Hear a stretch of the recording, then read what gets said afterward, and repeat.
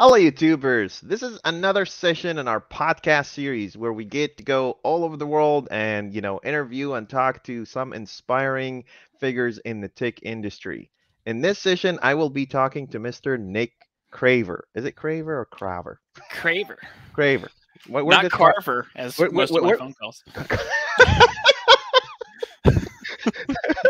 for the people who don't know Nick, he's very popular in the engineering community.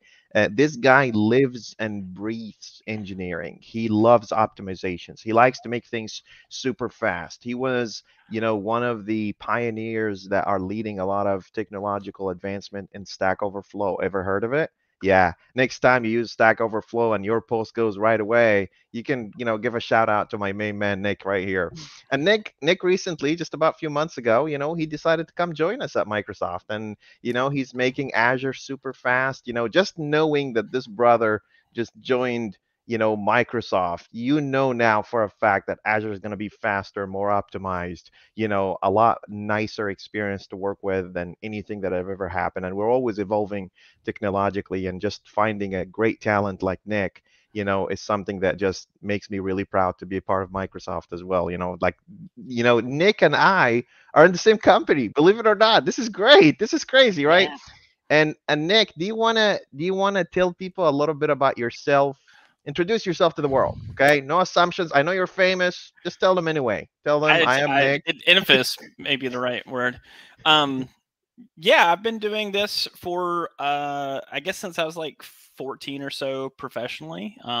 Not this specifically. I grew up doing tech support for doctors' offices and hospitals, and Nice. I had opportunities early on to get sysadmin work with that kind of stuff, and then went into programming a little bit later, right? Mostly due to my grandfather worked at Lucent and AT&T stuff. Things you take for granted, and you Yep. love seeing how they go underneath, right? You pick up a phone, it just works. Yep. He worked in the department where it was like, what is a volt, right? Yep. You say Yep. like, this takes how many? Okay, who controls a volt? Who maintains that a volt is exactly this? There's a whole fleet of people who do just that. How much is a kilogram? And they go compare them. So he did all the standards, and that kind of stuff was involved. And I always thought that stuff was fascinating, right? How do you make the base level work to build things on top of? And so from early on, I love doing that. We did college contracting, did the medical for a while, and then medical tech for medical rather, and then ended up at Stackoverflow for about 10.5 years, I guess. Were you like one of the founding fathers? Did you, like, when you joined Stack Overflow, how many people were there? I was 20, 30, 50 in that range. I don't know. Actually, there's a thing somewhere for this. I can tell you. I'm trying to find out how many employees are in Stack Overflow. So Stack Overflow has 21 million questions and 14 million registered users. Oh yeah. When I left, it was like 200 to 300 employees at the time. Nice. Nice. The only, and I never count. I never look at my own stuff that much. How old am I? I do the math every time. That caching screws you, right? The things like Stack Overflow. I remember that over 600 people came and left while I was there. That's the numbers you remember. And half the company's sales. That's not just of course. All of engineering was like 60 people or something to that magnitude. And the team I'm on now they said, it's a small team in Azure and it's 300 people. And I'm like, what the? Come on. Huge. Microsoft has around 200,000 people. We have 250,000 human beings on the planet operating. I'll tell you something interesting about Microsoft. At Microsoft, Microsoft Office, we hit the market cap. Like, there's nothing else we can do for Microsoft Office. Like, we have full dominance in that space. Even when Google went out there and said, here is Office tools for free, people were like, nah, we want to pay money for Office. I get this. It's just a weird equation. And Google was like, what? You don't want free in the browser tools to use? And they're like, no. I want enterprise stuff. There's a joke that's going around. They say the entire world economy as a system is relying still on the Excel 97 engine. It's just a very, yeah, most of May the not be world that new. finance is running on Excel. Okay, so you started programming at 14. You progressed, you ended up in Stack Overflow, and now you are a principal software engineer at Microsoft. Just for the Mhm. people on who want to like watching this for the first time, so there's an engineer, right? That's someone who can solve problems, debug, do all that cool stuff. Great, right? And then there's a senior engineer. That's someone that can lead a team of engineers and kind of write features. And then there's a principal engineer, and a principal engineer is someone who works across teams and multiple principals to kind of coordinate and build features and innovate new ideas. That's where Nick is. That's a big deal. If you're a principal engineer at Microsoft, you are someone that Microsoft thinks that you are very, very trustworthy, and you have the skill set that can carry kind of big features, especially for something like Azure, one of our biggest products out there. Nick, question for you. Mhm. What excites you, man? What gets you up in the morning? What makes you, you are very active on social media. You Mhm. love programming. By the way, I have a little gift for you.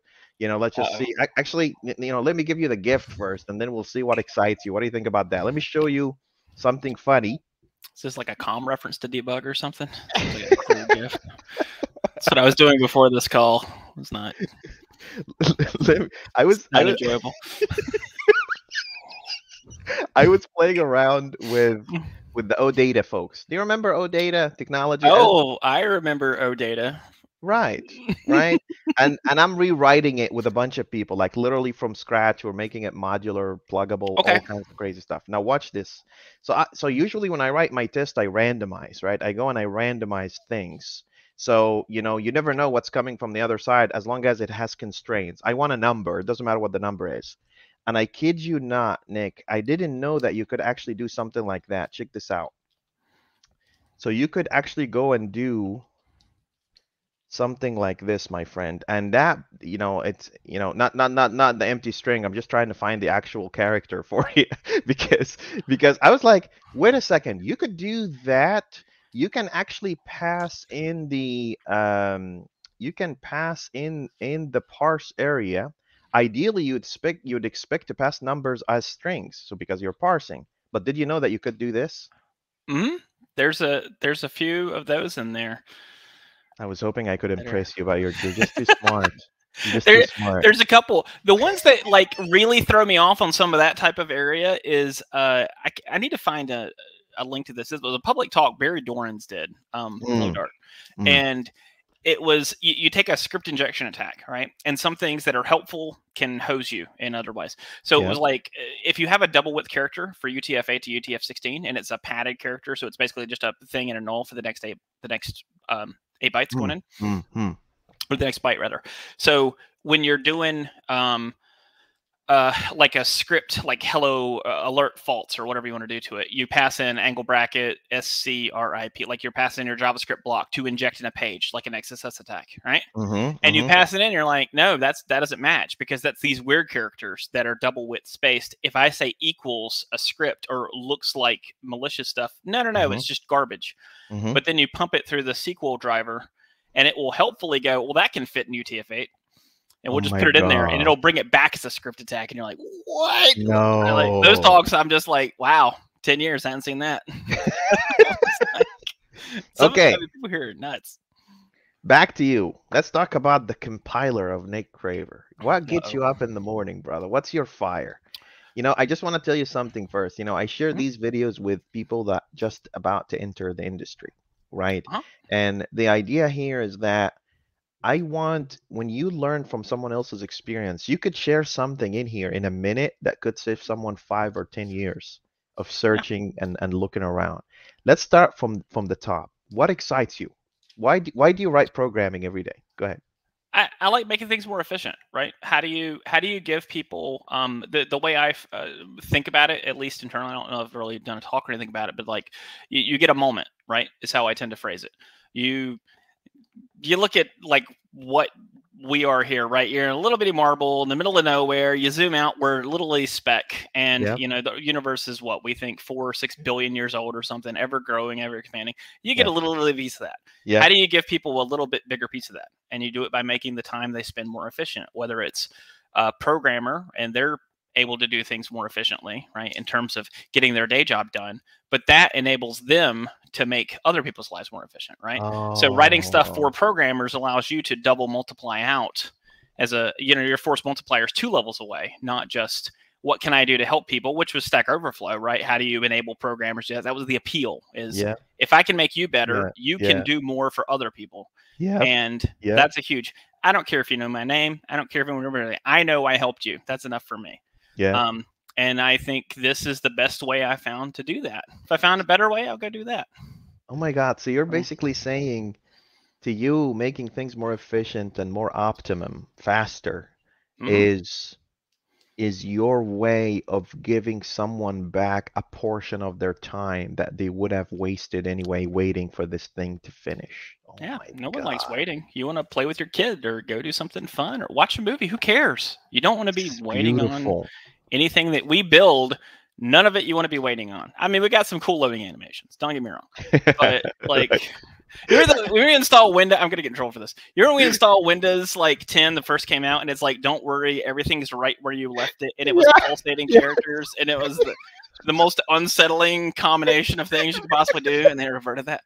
I was Yeah. like, that's probably the worst thing to wait on ever. But The fading high, we're almost there. It's like I I read somewhere that they said they tested like pulsating colors, like very gentle was soothing, and messages were soothing. But I don't think anyone like tested them together as an integration test, because that was unsettling as hell. That was just really, do, you're do, like, you- is this do, malware? Is my stuff being encrypted?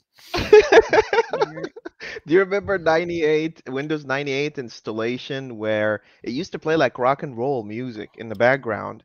The part that a lot of people are scarred by until today is that it reaches 99% and then be like, ah, system failed. Sorry, we can't install Windows 98 anymore. Oh, I never hit that personally, but I saw so many. We had we were upgrading the server at Stack. Turned out to be a blown power supply. But Hmm. we're like, all right, it was upgrading a data center in the middle of a blizzard, so we just stayed all night, and we said, because they shut down the trains to go back to the New York City. We were in Jersey, So you're and just there. we're just there. We're like, we'll just work all night. It's just easier. So then we were like, all right, last thing, we're gonna update the BIOS in this machine, and then we're gonna go out, which was probably the bad decision. So we just sat there, and it's like it gives you a 5-minute upgrade time for BIOS, and it's like the Hmm. machine should reboot by then. So Hmm. at about 15, 20 minutes, you start getting really worried because Yep. it's 10 minutes past that timer. Yep. And then it Yep. finally did reboot. We're just like, oh God, this new machine, we'd racked, stacked. I just put 16 drives in. Yep. So you actually did hardware too. You like hardware too. You're not just Yeah. fully. Oh, nice, nice. Hardware networking over there. I would help spec order the servers in New York. I racked most of them cabled most of them. We moved. You have to have a union company move them. Nice. And I find that you can. That's a little weird here, right? In Azure, there's a layer of magic. Hmm. I'm in a team that's on top of the magic. The Azure Okay. App Services is where Yep. I'm working, in functions, and we run your app for you, kind of thing. Serverless, they call it. There are servers. Spoiler. That you can't see them, right? It's like I have a networking issue. I have a throttle. I have a quota I'm hitting. What are those things? How do they work? And so some of the conversations I have are reaching out to other teams to learn that. That's the main reason I came here, is to learn. Yep. Yep. Because you get the most senior somewhere, among the most senior in my Hmm. case, and your learning slows. It just Yeah. does, right? People Yeah. are like, what Yeah. was wrong with Stack? Like, nothing's wrong with Stack. I highly recommend working for Stack. I have a lot of awesome friends Yep. there But you're right now. growing, you're diversifying, you're learning, I want to and go you're learn again. this is one of the things that scare me the most. Like, I change orgs within Microsoft when I get too powerful or too comfortable, because that Mhm. basically means I hit that ceiling and there's nothing else, right? Some Yeah. folks might say, "Oh, chill out, dude, just rest and vest." I don't know how to do that, because as long as I'm still eager to learn, I think Yeah. it's better for me to move around and kind of learn about new things. Now, the other thing I wanted to ask, okay, so you're in the app service functions. Here's a question a lot of people Mhm. ask me all the time. When do you use functions and when do you use app service? I have no idea. I just did the back end, man. I just know. I just make it Um, work. I don't know. I build that stuff. I don't know sometimes how to make it use work. it. Uh, so So, functions is what you're not supposed to care about is how your code runs. You're just like, here's my thing, run enough of it fast enough for what I'm doing, right? Mm-hmm. And that's a continual iteration of how do you do that. Mm-hmm. As far as the product side, I honestly, I've been here 5 months, but I can't intelligently case in point, intelligently speak about it from what the front end should be, right? I'm focusing, there's so much here in terms of from what the front to the back is in terms of infrastructure and priorities and sometimes code. Functions is open source. So anyone that knows this, you can see the functions repo and the workers and all on GitHub. It's great, unless you're a Microsoft employee on a personal device with SSO, but we won't talk about that. So with functions, you can work on it in the open. I've got PRs out in the open for some of the perf stuff, some of it's paper cuts, that kind of stuff. When you're running small things that need to fire up and go fast, that's typically functions. As app service is more of a long-lived application that keeps running, right? But on it, there's probably like 1,000 more informed takes on that on YouTube. Mm-hmm. Don't take my word for it all. I can tell you how the back end runs, roughly. But just for people watching, when you say front end, you're talking about the back end for other people. It's true. Okay, yeah. So what you see in the portal or when you push, that's my front end, and the back end is like secret sauce of craziness. So just so you guys know, this app service, that's what when we build enterprise systems, we say, oh, your API, that's your back end. That's the front end for Nick. Yeah, we run your code, which is like all sorts of interesting, right? Because people are like, oh, I run my .NET app services. They run .NET, they run Java, they run Python, they run JavaScript, they run everything. It's and how do you manage all these payloads and images and versions? And the more you think about it, it is a large encompassing thing. I'm amazed a team this small does is nearly as much as they do with app services, but they continually improve it. And I'm trying to help right now. I'm working on like the project system and things and getting it completely on all the latest and greatest stuff to help that team move faster to do what they do. Right. Nice. Nice. And, people are like, MS Build's boring, which is what I'm working on the past week or two. I'm like, it doesn't bother me. This benefits somebody who cares. It's work. I don't know. Right? It's not boring. It's not boring to you. That's fine. Yeah. So Nick, let me ask you this. Mm-hmm. When you're trying to find an innovative solution, what's your mantra? What's your ritual? What do you do when you're thinking about a problem? How do you approach a problem? So there's a couple things I look at. First, when I'm looking at a thing that is not the way you want it to be, I don't approach it as a problem. I approach it generally as an opportunity. Like this may or may not be a problem, right? I can make this better, but is it an actual problem today? Is it bugging anybody? Or are there a better place to spend my time, right? So problem versus opportunity is a priority decision in my mind. So if I hear people complaining about this, bugging about this, why am I messing with the project system? Because I went to add a reference and it was a royal pain. And I said, this could be better. As a new user coming in, this seems weird to me because it's more of this particular thing was a legacy thing that has been brought over the years because app services is 10 years old now. That's right. And this I know will affect new people. I know people are being onboarding. That's the problem. First is like, is it a problem? That's the first thing you step through, right? And then it's always, have I seen this before? Have I seen things like it before? And then I consult, I Google a ton more than anybody, but also, friends. What do they think? What are you seeing in this area? When I'm seeing, are you seeing a specific problem? Like, hey, this in .NET, the stopwatch does X is something we were talking about yesterday, or the string builder does Y. That's a problem in a very specific way, right? If you say, hey, this thing is having a lot of allocations due to logging is something me and some other people that some other stackers have come Microsoft and back over the years, something they're seeing, right? This is a example of a wider problem. So that's something to recognize, right? Because if you have 4 of you individually solving the same problem, that is a humongous waste. The efficiency first comes in, how do you team up to solve that thing better, right? So talk to other people you think might be having the problem. And if they're not, even that's valuable because why are they not having it, right? They do something similar. How are you doing it? Did you do you have a solution I can lift over here? Or, do you just completely design around this kind of thing? And then you just go about how do you chip away at it, right? People look at like performance, right? They go in and they debug and they're like, I got to find something that makes 50% faster. That's 1%. That's 3%. That's 2%. Interesting. Yeah. Add those up. It's 80%. It's like a lot of people will leave the little stuff and keep going. They're like, this is little stuff, and You it's can come and just kind of cut out all of that keep and be like, guess adding it what? up.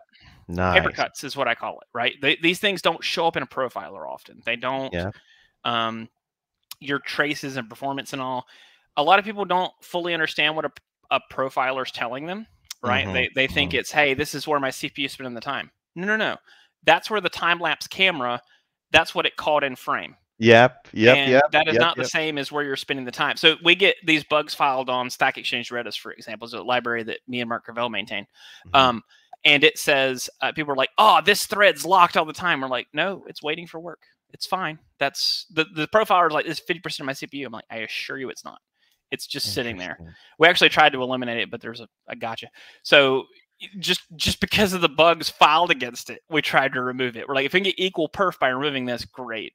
But we couldn't. So yeah, is it a problem? Is it a priority? Is the other thing, right? There's a million things to fix. There's always a million things to fix. Yep. Is this worth work to do? And then there is a amazingly simple insight that Ian Cuttress is a great follow. He does CPU. He's a PhD, was with Anantech. I'm not sure actually where he's headed next. Yeah. He's Intel, AMD, and follow all that stuff. But he does interviews, some awesome interviews, and one of them was with Jim Keller he's in Intel, AMD, and other places. And they said, how do you take a break? How do you keep on top of stuff? And he's like, when I find something I don't want to be doing, I find somebody who wants to do it more than I do. Take off. Nice. And I'm like, and a lot of the stuff that I work on and the other people work on, you find it boring. They find it interesting. Well, that's right. Get together. You go have a better time doing something else. They will, and they can ping you for learnings across, but they have a better time. They get opportunities, and you can go spend your time while you're happy, and you both win from this, right? It's not just hey, I'm giving you my work. They want it. And it's amazing when you're doing this stuff that you're like, oh, this is monotonous. No. This is something these 100 people have never seen before. They want to learn about this. And that little thing, and I found that every time I do find myself doing something boring, which isn't often, turns out there are 20 people who would rather be doing it. And it goes from programming to making slides about something or whatever, right? Because they get to go dive in and dig. And as an excuse, it's like, you've approved their time funding for this thing. Yeah. Because an ask came from a more senior person. Sometimes that's the dynamic. Yep. I don't fully understand people. But that's just such a simple notion. And I'm like, damn, that's what somebody said that like 8 years ago. Yeah. So let me ask you this. When is enough is enough when you're optimizing? When do you say, I think this is enough? Do you set goals for yourself before you start solving a problem and say, I want to bring this down by 25% time consumption, asymptotic time, whatever you call it, Nick? You're a very smart guy. But or do you go and say, let's see how much I can cut out of this, and whatever I can cut.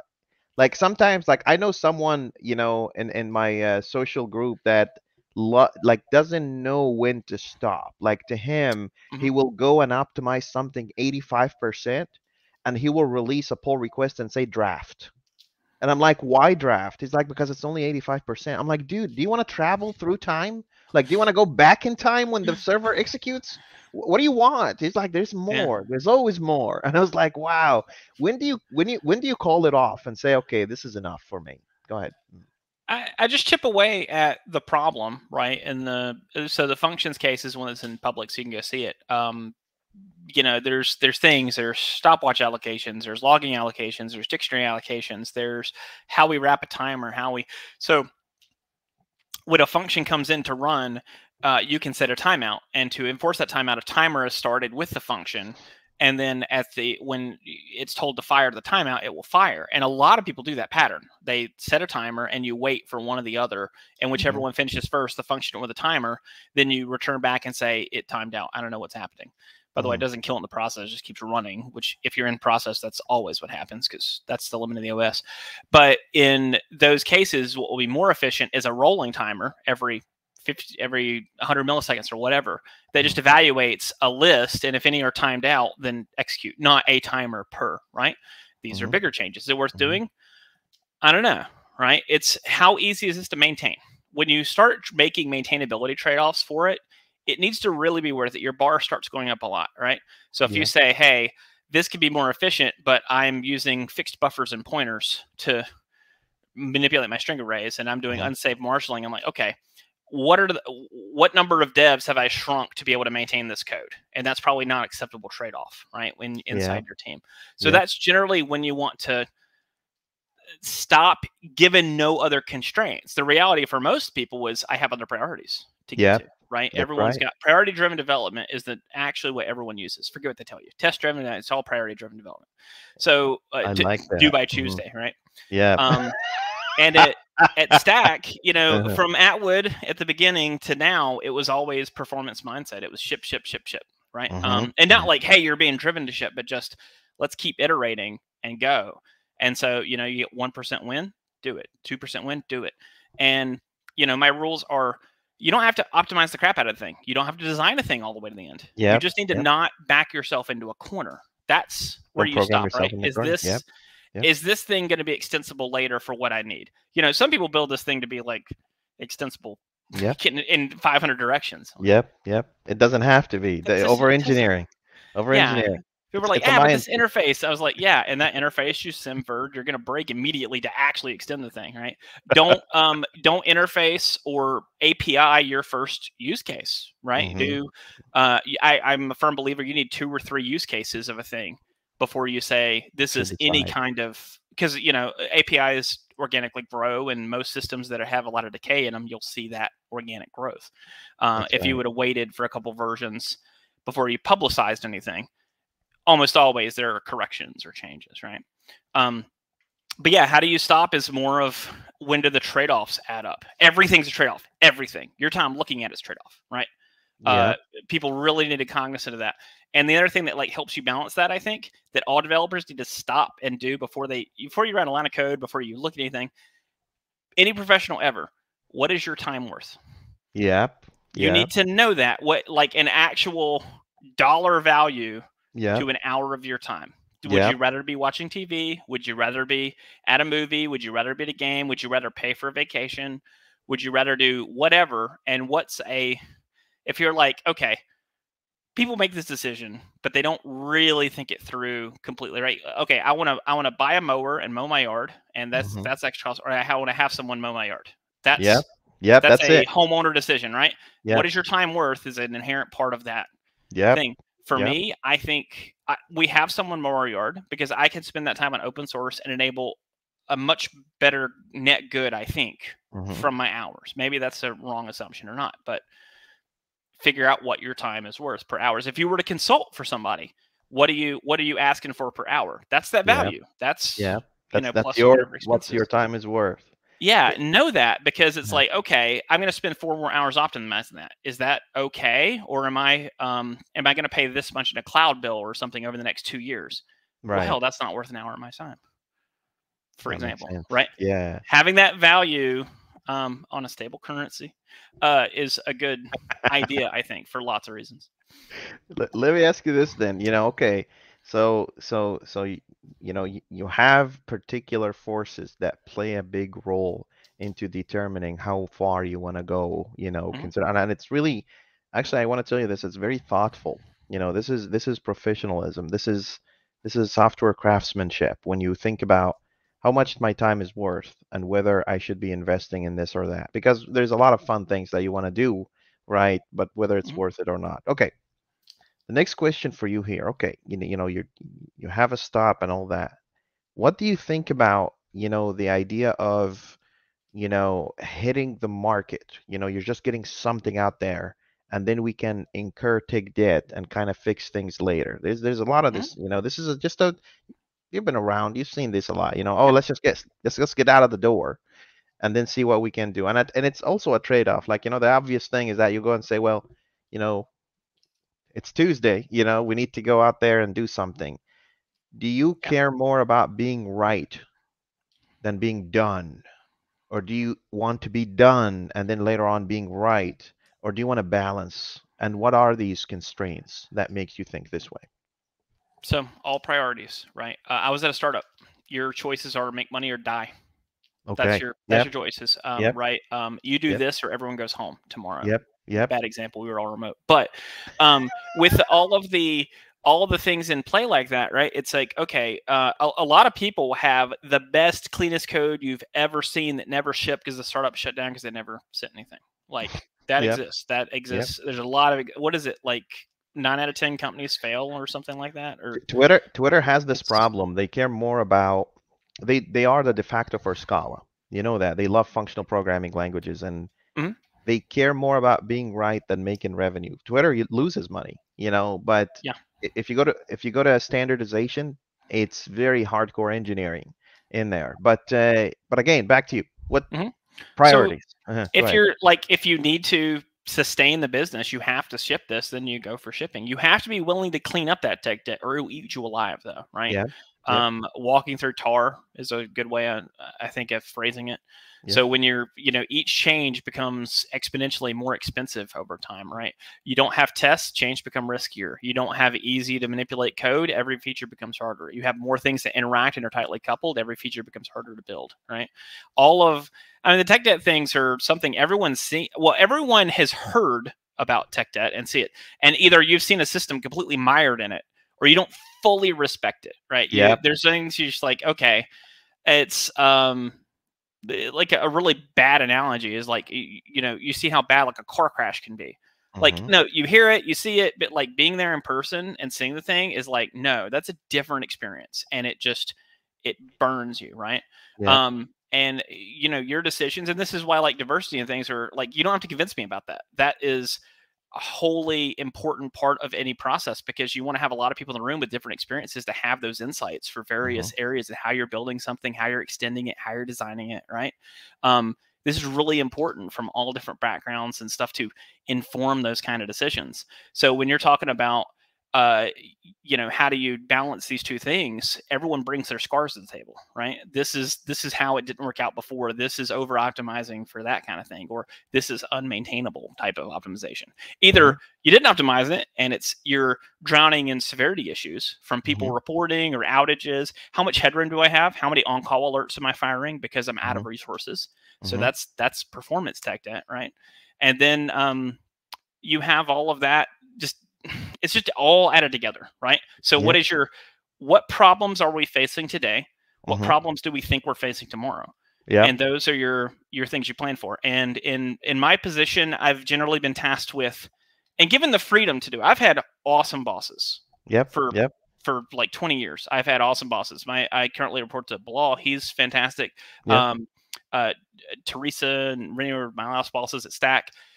They're great, right? And my job is generally to look out 6 months or 12 months, is it what's coming, and then prioritize my own time. I'm Yep. very rarely been told what to do in the Yep. past decade or two. Nice. Nice. And that my feedback has been they hadn't fired me yet, and they seem to be paying me still. So I guess So it's going all right. it must be working. Like I get either the glitch or it's going okay, right? They Yep. haven't fixed the glitch yet. So I that was believe you my take my stapler. yeah, and so I read, highly recommend. Of course, you've seen this book several times. Staff Engineer, right, is Okay. one of the first times that I read through and went, "Oh, that's what principal engineers do. You're just supposed to go find and seek out the problems." And that's Yep. far more true in Microsoft. SAC, it's Yep. like your sample size is so small. I'm like, Yep. I Yep. don't know what we're doing. They changed the job titles at some point, and I was some principal or senior. I don't know. I just said, "Can I stay architecturally?" They're fine, whatever. It didn't matter. But job titles Sure. really, when I was looking at changing jobs, job titles really do matter from Okay. positions and all this kind of stuff. Like I didn't never really expect it inside of Stack because everyone was just developer for like years there too. I just never Yeah. cared. But it really does matter when you're moving companies and all. And I need to respect that now. But Yeah. those Yeah. kind of things of just find the work and go do it. Once you join Microsoft, I was like, oh, that's really what they mean Yep. because Yep. no one's kind of telling me what to go do. You stay in sync with your manager and Yep. you make sure that you're focusing on problems that affect Matter. people. But so Yeah. far, it's just like I'm just hunting and killing things that are I perceive to be problems. The manager's like, yeah, go nuts. Go crazy. We know what. With Yeah. tips here and there, but yeah, it's awesome. Mhm. I'll tell you this much though, I talked to a bunch of people, like, oh my God, Nick Craver is at Microsoft. I was like, at this point, at this level, There are some engineers that you don't have to tell them what to do. They just know. They look at a system and be like, oh, let me go fix that. It's like, I think of it as an engine that's running, and there's something that's clunky in the back that's making too much noise. And I'll be like, oh, I'll just go fix that. Of course, everybody wants, the power of that, Nick. I call folks like yourself entrepreneurial engineers, because you're not just looking at the engineering problem, you're looking at the business in general, and you're saying, here's where we can make impact. And expectation of principal level engineers, but coming in innately and natively and organically with you, it's really, really, really a pleasure. Nick, let's step away a little bit from technology, Okay. right? What do you do when you're not writing code? With open source, that's not a huge. So like this week, I'd kind of booked Monday off and went to smash my old deck where I've had lower back issues for years and years and years, probably from skiing or falling down the stairs. Laundry baskets and nut visibility, hardwood floors and socks. Not a good very combination. Kids keep getting heavier and heavier, Nick. They do, right? One of the saddest things that someone ever told me was like, what's the saddest realization you have? And it's like, at one point, I put my kids down and never picked them back up again. Yeah, like, yeah. It's like, that's not cool. I need to go to the gym. They need tickles. Yeah. Well, no, but I mean, just like as they get older, at some point, you set them down. And I'm like, that's freaking sad. But I like construction demo. My dad built houses for 25 years or so. So like I need to go to my grandfather's and do, he's got a well pump that needs replacing and a generator needs a new carb, those kind of things. Like I like hands-on. Sometimes 3D printing and CADing, those kind of deals.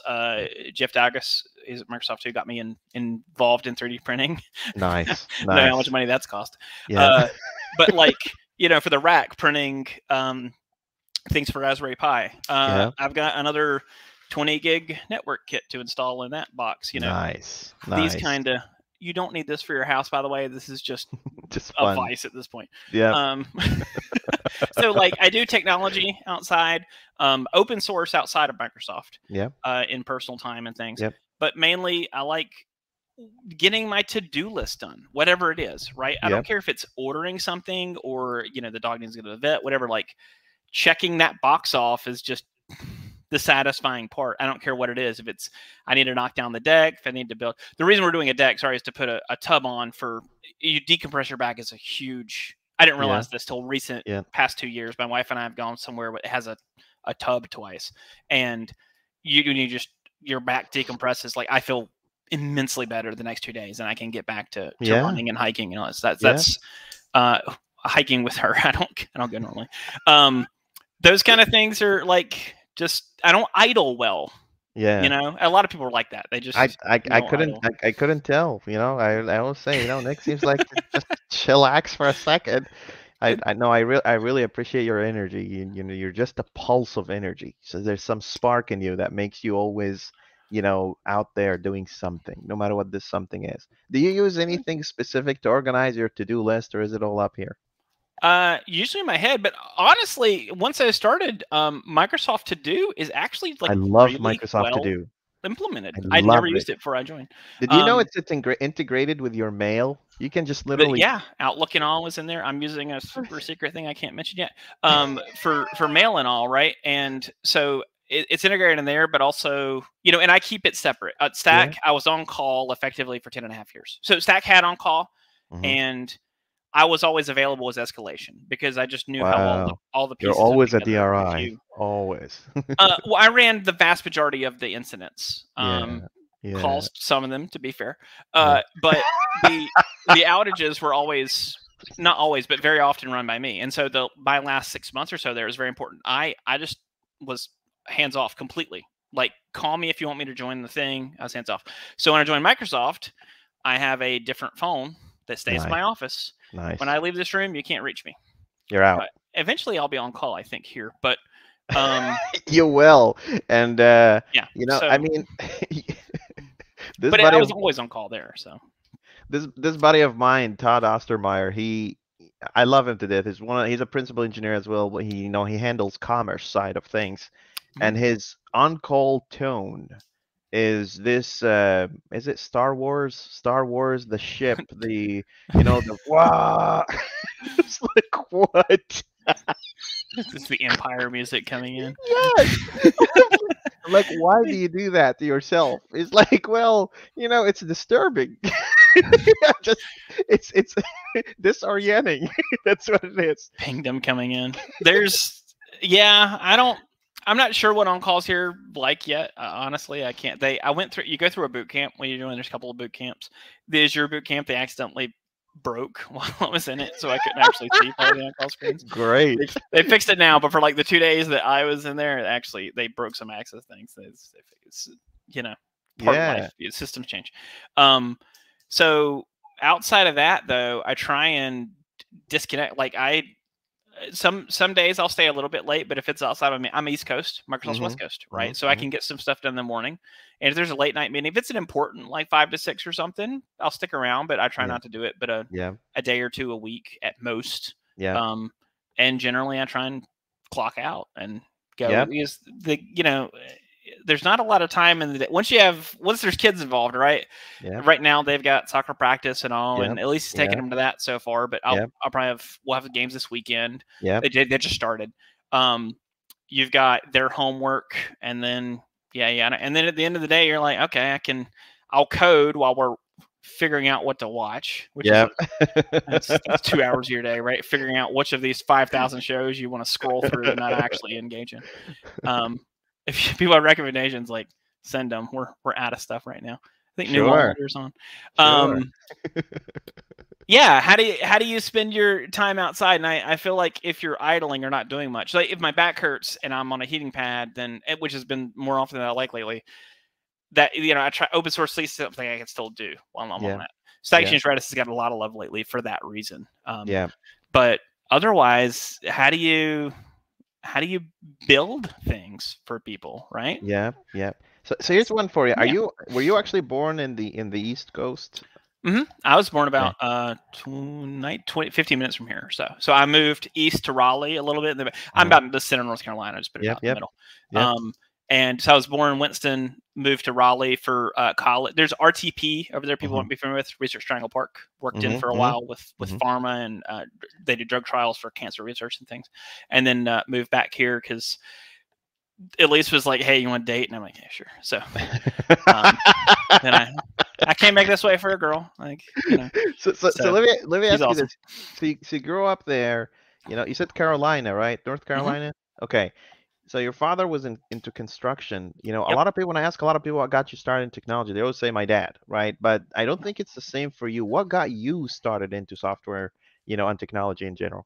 So definitely my grandfather. So the one at AT&T and Lucent, he does all sorts of, we would put stuff together in his basement, from soldering whatever together, or, he's down there right now with, he's 92 or something. And he's nice. shocking batteries back to increase their capacity span, and he's measuring it, oh my each God. time. And you're like, and he's like, just do spark shooting at every time. And I'm like, he's just never going to quit. So, he's got like the dead man wire to connect a generator into the house, and of course, if you know what you're doing, it's fine. It's not, it is what it is for the way it's wired. Not going to work till I add a carb to it anyway. But he showed me like from basic, the first stuff going into it, but also just, I like shortcuts for things. When I would go home from school, I was at my grandparents' places where I just got to drop off from school while my parents were working for like at least a couple years there. And I'd watch like PBS, and they had all the math shortcuts and advanced math stuff going on. Right.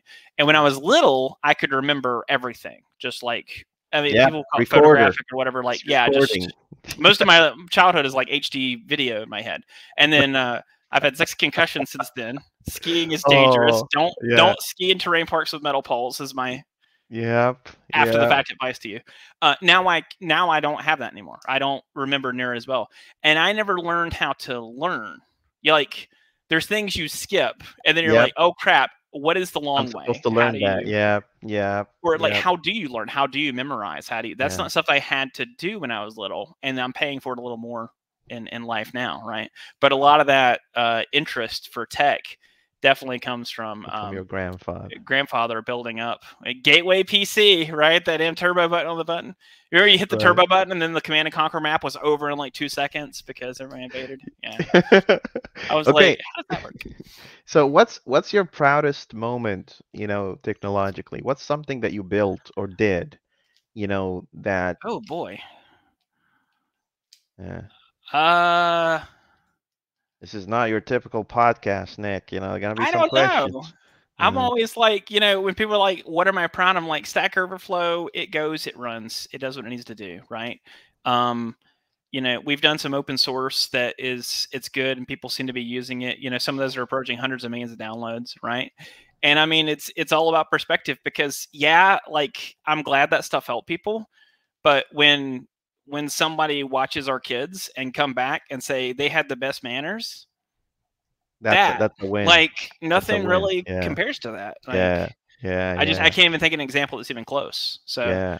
when you think about tech, I mean, like, yeah, I guess some of the stuff we've built that helps lots of people, I'm glad we did it. But in terms of being proud of it, I'm like, It's still stuck in my head, man. I never saw different. someone describe optimization this way.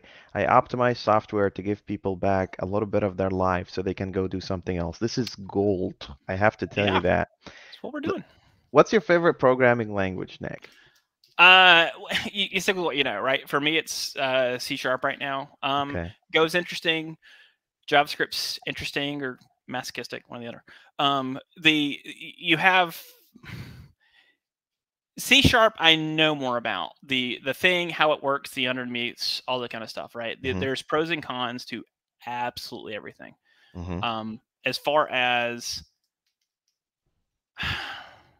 it's weird because I'm dealing with other stuff now, right? One of the things that's slow in one of the services I got to figure out is like, how do you debug Python? I'm like, I don't know, but you showed me Yeah. this number and that's terrible, so I just got to figure it out. Yeah. Um, Yeah. but I think it's just what do you know, right? Which is a lot Yeah. of people were like, this came up at Stack all the time, or Yeah. in blog posts and things. Why don't you switch to Node? Why don't you do Java? Why don't you? They're like, this is faster. Like, based on what? You can't just quantify that comparison. Like, there's a whole Mm-hmm. myriad of stuff that's faster, better, slower. There's no library to do this. There's a ton of ecosystem around this or not that, right? That kind Yeah. of things. But Yeah. it's like, what? Why was Stack Overflow in .NET? Because the original people building it knew .NET, and so Oh, they went with I didn't .NET know because that. that was productive. Yeah, Wow. I didn't and know that. same thing for Wow. Restart, right? Uh-huh. Uh-huh. Go with what Uh-huh. you know. You will be far more productive in it than the ideal language. Even if you're like, oh, this is freaking ideal for this. It Okay, but doesn't no one here matter. knows it. No one Yeah, can debug it. exactly. It's I'm about going the to get more people. done with this. Mm-hmm. Yeah, Mm-hmm. Mm-hmm. Nice. trade-offs, right? Here's one more for you. What's something you would advise your young self with? And the reason for this question is that a lot of people always, what I love about the Gen Zers, is that unlike us, millennials, I was born in 85. I don't know how old you are, but, I think that I do look like a grandfather though, but, I think my generation really hated to read documentation. They didn't want to Yeah. ask anyone anything. We just wanted to kind of cowboy our way to the top. But Gen Zers, they really love to ask questions and seek advice. They're a lot smarter and they're more environment, aware, and they do a lot of things that actually they're more frugal financially, and it's really interesting. A lot of people come to me and ask me this question, anybody born after 2000s, I noticed like the common theme is that they come in and say, what advice you want to give me? What's the documentation? What advice that Nick Craver has for the youngsters out there? Are we millennials? I'm May 85 as well. I don't have a Yeah, yeah, decoder yeah, we're ring for when the millennials. So you're generation. May 85 and I'm September 85. So Okay, all right. you're just 4 months older, and we are apparently millennials. Yikes. When does that end? Like, when is the millennial cutoff? Ni- 80, 1980. 1980? And then it Yeah. goes until I It, have it no goes idea what the generations are. like you stop being a millennial, early 2000, you stop being a millennial. Early 2000. All right. Yeah. I need a You cabin got to decoder frame it. ring. Engineer. I need a chart for Engineer. this. Engineer to your core. I can't believe you, man. You're Like, something else. But anyway, they what keep do you think? changing the naming scheme though, right? It's like Millennial and then Gen X. I'm like, wait, how did this is like Intel renaming processors, everything. Oh, now it's the Gold series. You're like, just They're, call it a they're number. treating it like burgers at McDonald's. What do they call it these days? I, It's I I think it's BS. I don't care. I think people grow in three different dimensions. I think people grow mhm, physically, that's the obvious. And I think people grow, mentally and spiritually, right? yeah, Like you'll find people with the emotional capacity to handle the world, and you'll find someone that is mature physically, mature mentally, have degrees, at a mhm, leadership position, but emotionally they throw a tantrum like a 3-year-old, right? yeah. So I think it's BS in terms of generations, but what I'm really going for here is that your 20-year-old self, well, I guess your 14-year-old self, because you started really early. I Yeah. started I started hacking around at 16. At 14, Mhm. I was just trying to figure out why I'm here. Just some silly questions like, how do we come to be, and stuff like that. But what would you say to yourself, Nick, and to all Uh, people out there? Software development's not about tech. It's about people. Like everything we're doing is if it's not for people, then what the hell are you building it for, right? This brother And right there. that's it's people were like, oh, I can make this faster, I make this system better, smoother, whatever. It's like, okay, but who are you building it for? What do they want? What do they need? um, and when you're building software, the development process itself is about people and Mm-hmm. coordinating, building the same thing, right? Mm-hmm. When they're doing the deck on the house right now, one of the things we went through was doing a 3D render and talking about it. We were like, oh, that's so fancy. No, it's so you're talking about the same picture. Yeah. That's Yeah. fundamentally important for any process that you are imagining the same thing as them, right? We Yeah. have technology now to support sharing that picture before you go off and spend a mountain of work onto this, right? That's why Yeah. Agile is so much, that's why it's caught on. And I think it's a lot better methodology of Yeah. making sure you're iterating towards the same picture and coloring. You get these sketch lines and Yeah. then you're finishing out the painting rather than like, here's a painting. And you're like, that's the wrong continent, kind of thing going on. But people, you're going to have to work with people. You have to meet with people. Whether it be like email or chat or whatever. Hmm. And especially the past couple of years, right? Like it's a trying time for a lot of people, mass families, people trapped in their house for a large amount of time. Hmm. Sometimes kids are at school, sometimes not. But we had homeschool. Our Ian's first year, he had kindergarten last year, was starting it remote. That was very fun, Yeah. right? Yeah. For some definition of fun. um, and they send instructions that a kindergartner can't read to start the class, and I'm like, he can't read the Yep. instruction to log in. Like Yep. you Yep. have to stand there with him. Um, and now he's fine. He's started out well, but those kind of things are like most of your time is interacting with people, figuring out With what you need, people. designing the Yeah. thing. Writing code for me is a very small percentage of my time.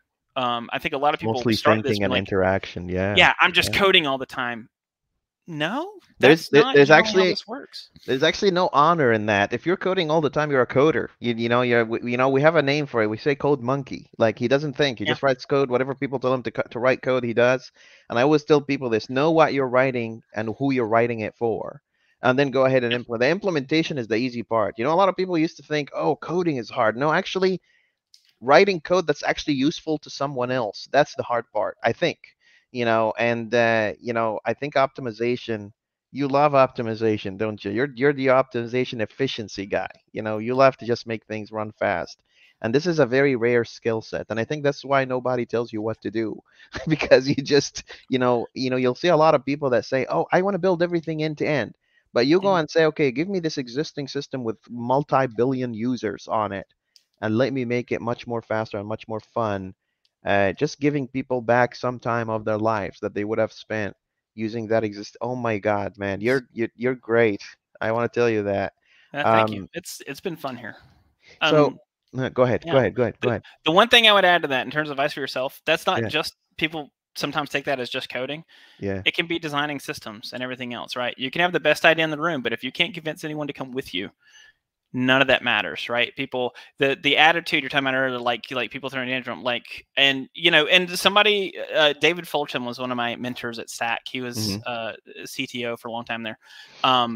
He was awesome, and it's you have to understand that you can push people into a decision, and you can do that so many times, but no one's going to want to work with you. Yeah, Or yeah, you can say, like, here's where I think we should go that way. Here's all the counterpoints, and you have to be fully ready to accept. Like, I don't have the best idea in the room, yeah, or this idea isn't tenable. Here's what we go with, right? And I don't yeah, mind telling you, I don't know. That phrase is fine. Don't be afraid to say I don't know. yeah, It's fine. Like, yeah. you'll hear this people, but really take that in. I don't know is fine. I'm willing to help figure it out. Let's go find out. I don't even know who to ping, but I'll go research this, right? Those are good attitudes to have. Just thinking that you or presenting that you know things you don't just makes people not trust you, or That's right. it's That's true. not a good thing. You need to have people. That's why it's called a leader. Like, you want to follow you, not someone at the back with a taser to try and get the Yeah, decision. yeah, Some management works like that at different yeah, places. yeah, I haven't seen that here. Right? It's management works. They call it servant leadership, I think, yep, yep, at Stack. yep, Right? It's how yep, do I enable you to? You tell me where we should go. Y'all are on the yep. ground. You know how this is going.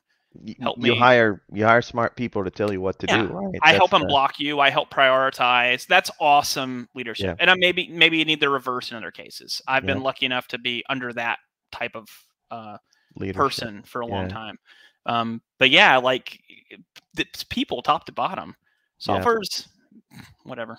It's an implementation detail. That's right. Language, stack, everything.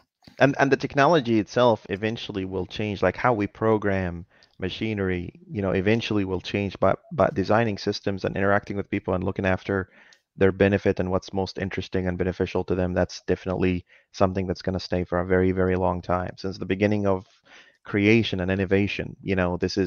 has been the target for every product.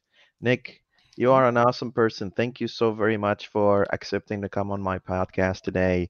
You are an inspiration. I really appreciate your content that you put in, Twitter, your blog, the Imagineering, software Imagineering.